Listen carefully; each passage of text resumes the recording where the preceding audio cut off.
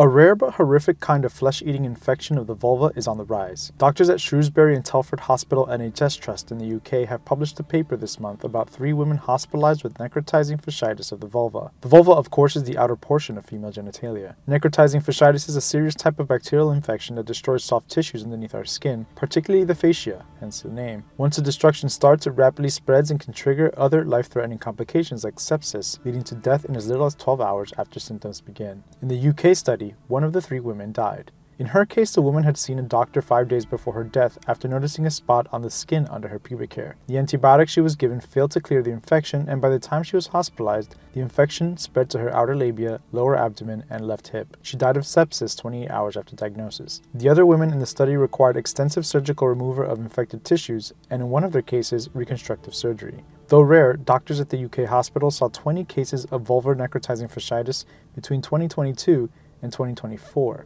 compared to 18 in total for the entire previous decade. In the US, a CDC study showed a doubling in the incidence of group A streptococcus infections, the most common type of necrotizing fasciitis, between 2013 and 2022.